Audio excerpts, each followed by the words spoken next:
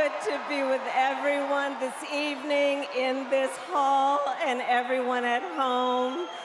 This is going to be a great week.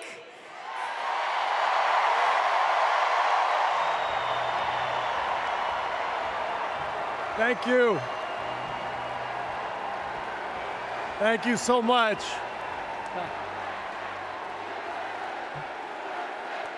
Thank you. It is so fun to be back here in the United Center. And as you guys know, a lot of good stuff has happened in this building, especially in the 90s. You young people, Google Michael Jordan and you can read all about it, okay? So there was an amazing vibe in this building back in those days, and I feel that same winning spirit here tonight. Thank you, Chicago! Thank you, Chicago, for your energy. Thank you, Kamala Harris and Tim Walz, for your vision.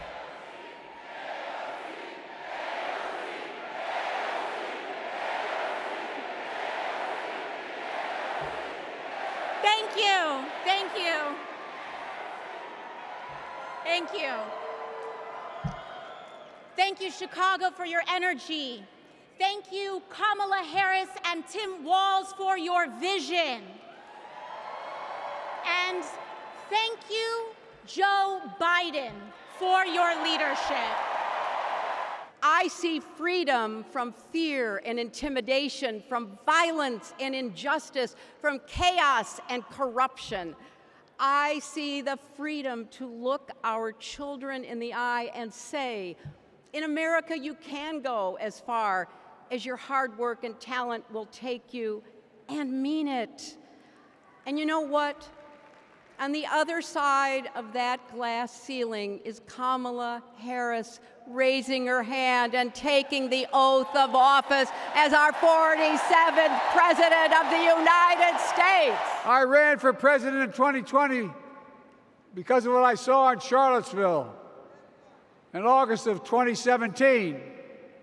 Extremists coming out of the woods, carrying torches, their veins bulging from their necks, carrying Nazi swastikas, and chanting the same exact anti-Semitic bile that was heard in Germany in the early 30s.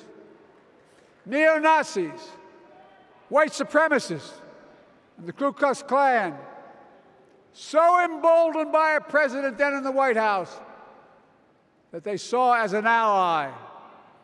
They didn't even bother to wear their hoods. Hate was on the march in America. Calls America a failing nation. No, I'm serious. But think about this. Think about this. He publicly says to the whole world, I'm going to say something outrageous. I know more foreign leaders by their first names and know them well than anybody alive. Just because I'm so damn old. But I'm not joking. Think of the message he sends around the world when he talks about America being a failing nation. He says we're losing. He's the loser. He's dead wrong. For me and Jill, we know Kamala and Doug are people of character. It's been our honor to serve alongside them. And we know that Tim and Gwen Walz are also people of great character. Selecting Kamala was the very first decision I made when I became our nominee. And it was the best decision I made my whole career.